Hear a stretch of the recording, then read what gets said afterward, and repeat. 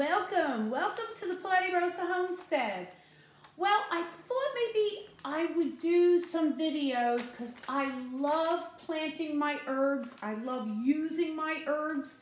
And there's so many different ways to use herbs. There's so many different herbs out there. So I thought, let's start off with basil. I figured I'd start A, B, C, and go on. I did take some notes so I didn't forget anything. So first we're going to start off with basil. Basil, there's 150 different varieties of basil. But today we're going to focus on two. One is your sweet basil and the other one is holy basil. Those are the two I basically grow. My sweet basil, I grow the green and I grow the purple. Holy basil is green. Okay? Another word for basil is OW-Suh-Muhm-buh-si-luhkm. And of course, that's your sweet basil. The parts that you can use with basil would be your leaf and the flowering top. Greatest parts to use. It is deemed safe, so there's no harmful side effects or anything that you can get with using basil. So you can relax and enjoy basil. Basil is just, the scent is so beautiful, very comforting. How to use it? You can use it by crushing the leaves together for insect bites. You crush them really, really good, then kind of push them together. If they're kind of on the dried out side, put a little, like a drop of water on it, make it like pasty. Put it on top of your insect bite and let it sit there for about 15-20 minutes. And you'll start feeling that you won't have that itchiness. Some people have also used it for if they have eczema or anything like that. Again, just put it on it, hold it on it, rub it really good in, and it should really help with the itching. And with the insect bites, it's also good for taking the sting out of it. You can make a tea with it. And it is very good for headaches and for stress. You use 1 part basil leaf, 1 part lemon balm leaf, and 1/4 part of chamomile, and then you infuse it for about 10 minutes. I just ordered today from Amazon. It's a 40-ounce glass teapot, an infuser, and it's got the infuser in the middle, so I could put all my herbs right in there. I could put any fruit in there and then pour the water on it and then just let it sit. So glass teapots are one of the best teapots to use for infusing. Basil is known to be high in caffeic acid, beta-carotene, and vitamin C. We all know how important vitamin C is, okay? So another thing you could make would be a pesto. Pesto is very good. You would use 1 cup of olive oil, 3 cloves of garlic, 1 cup of cilantro, 1/2 cup of basil, 1/2 cup of dandelion leaves, and 1/4 cup of Parmesan cheese.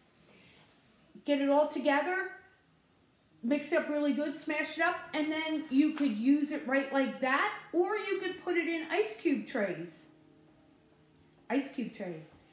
And when you want to use it, you just pop out the ice cubes, how many you want, warm it up, and there you got pesto. You can use it anytime. The next type of basil we're going to talk about is holy basil. It's otherwise known as tulsi, which is kind of neat.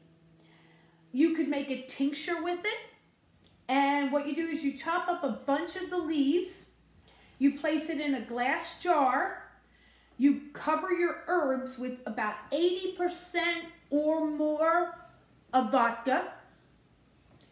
You always have to make sure that the vodka is about 2 to 3 inches above the basil.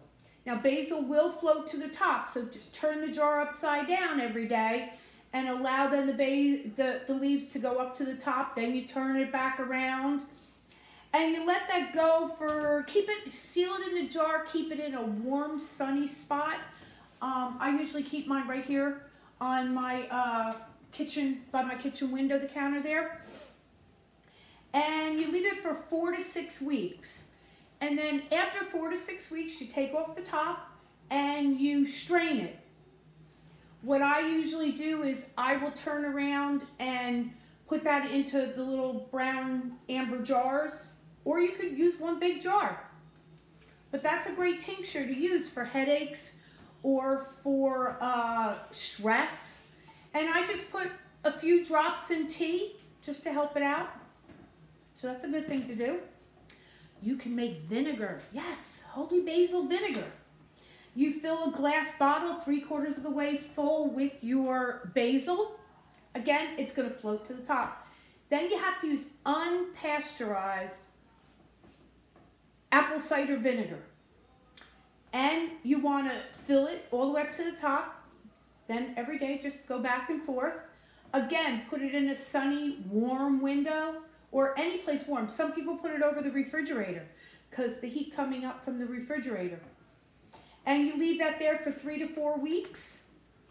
And then after that, you just strain it. Strain it into a nice bottle. I want to show you something that I've got here. Look at these fancy bottles I got. This one is Villa Blanca extra virgin olive oil. It's a robust flavor for everyday use. But they're like bottles. You can get all different kinds of funky bottles. And put your things in there. Works really well. Well, I hope you enjoyed this short video. It wasn't supposed to be long. It's about 7 minutes long. Hope you liked the videos. Please, if you haven't subscribed, please subscribe to my channel.